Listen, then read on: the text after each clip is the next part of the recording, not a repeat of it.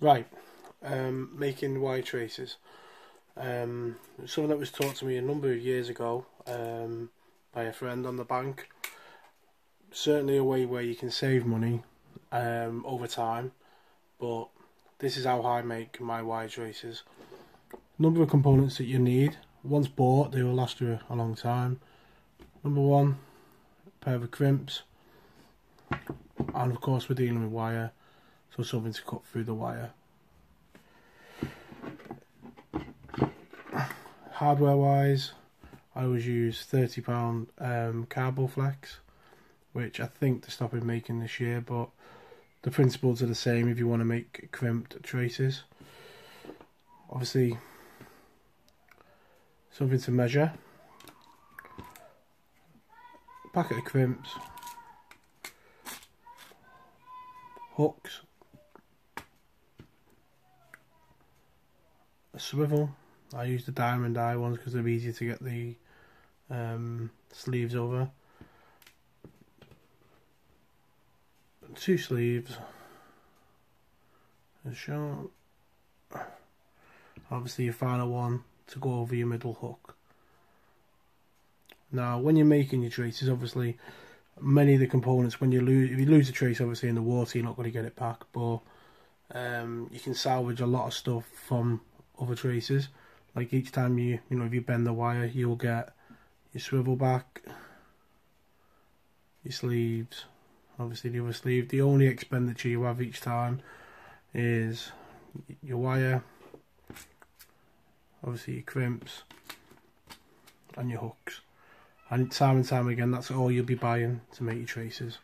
So next we'll move on to actually making the wire traces. Right, actually making the wire traces. First of all, you want to measure out around, I make 22-inch strips of the wire. What you want to end up with is about a 18-inch wire trace at the end of it. So that gives you enough wire to obviously work with. So you've got 22 inches of wire. The first thing you're going to put onto the wire obviously is a crimp. So see a lot harder with a camera. And this is going to be your bottom hook. Now I always start from the bottom to the end. And why is it? You're obviously going to get your fingers stuck in the wire when you start off. I do it all the time. I've been doing it 2 years and I still end up this time of year with loads and loads of cuts. And then you just push so it comes out the top bit there, as shown. So you can see I've encased it in there. The camera will focus. No. And then you just grab hold of the tag end and pull. So you end up with a hook on the end, and it's completely, the wire's gone through the hook and back through the crimp. So you get your crimps, and you make sure the crimp is in the middle of your crimper like that. This is the first trace I've made of the year, so I might be a bit rusty. And then you squeeze. What I do is you really squeeze. Obviously this is what's going to land the fish, and then squeeze really tightly on the other side, and you can see now that crimp is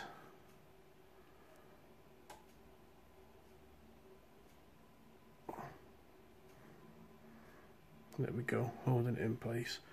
So obviously you want to tag off that loose end.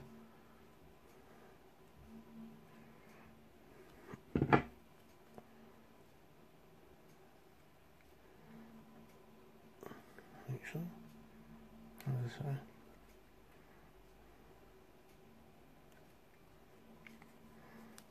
Would help if they were sharp. Let's see, they've not been used. There's 6 hooks. And there is 1 hook attached to the end of the trace. Start at the top end. And I suppose you wouldn't even need the sleeves, to be honest with you. I think they just make it a bit tidier. And this is where you're going to get, obviously, your fingers pricked. And the most important thing is not to spend, obviously, your hooks and your wire and your crimps are what are going to capture the fish, but the other components you can spend as little as possible on it, or as much as you want. I just buy the cheap, you know, covers. Probably too small, these ones, but they will go over the end.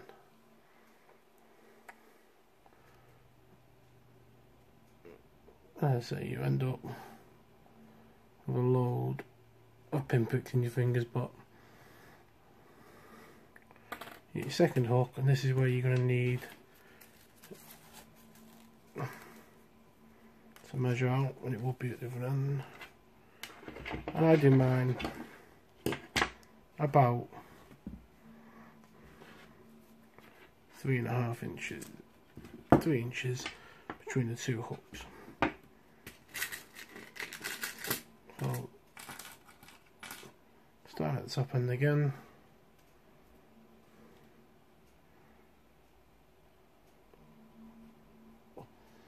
Thread it on to your wire, like so, and then you want about 3 inches between your top hook. So I always do it as so.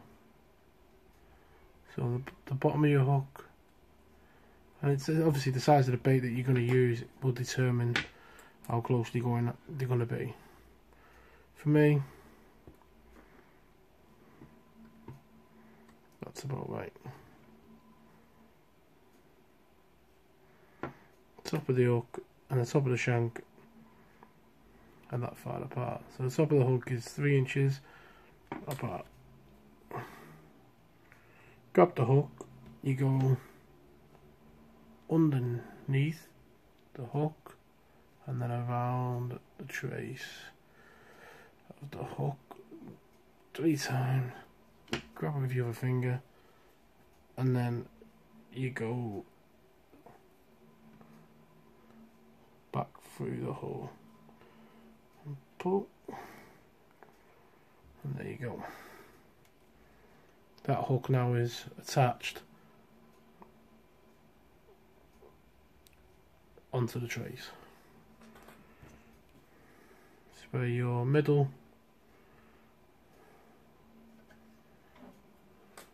little sleeve comes in handy, and that just goes all the way down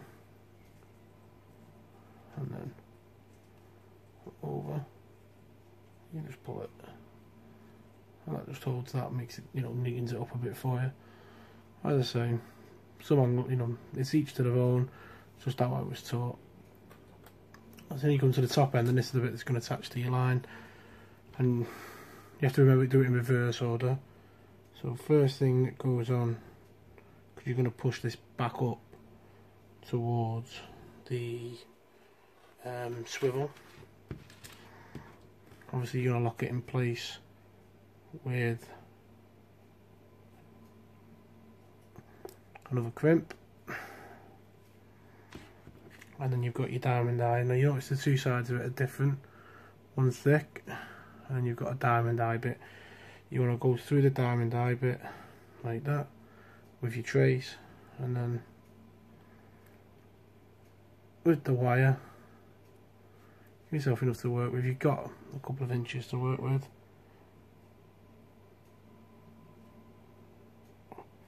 Back through the crimp,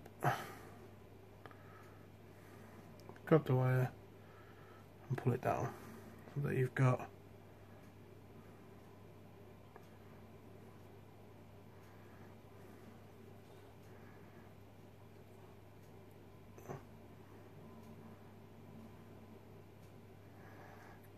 and I didn't think the camera was going to have this much trouble focusing. So you got your swivel, and then your crimp, onto the wire. As I say, this video is just to give you a general idea of how to make a trace for yourself. But I started off buying traces when I started, and obviously needs a couple of quid a trace. They're not always the best quality, and you can spend a fortune on piking, when in reality it's one of the cheapest forms of the sport that you can do. You can buy bait cheap from anywhere, from the local supermarket, or buy it in bulk online, and it doesn't have to cost the earth. Pike fishing, you can save a lot of money by doing things yourself, and they're not hard to make. I mean, like this video, about 10 minutes long, and I've first video been talking through it, but when you get up to speed you'll be making traces sat in front of the TV in seconds. And then obviously the last bit is to push the sleeve over the crimp, and this is where you have problems with the wire. There you go. Slide it up. I know this does nothing, nothing to, if you didn't have this on here you'd still catch the pike. It just helps to protect the different things and neaten it all up. And there we go. One wire trace ready to go. You got your hooks on that end, which obviously when the video is finished I'll push them down, and your sleeve. And that's one 19 inch wire trace ready to go on the bank tomorrow.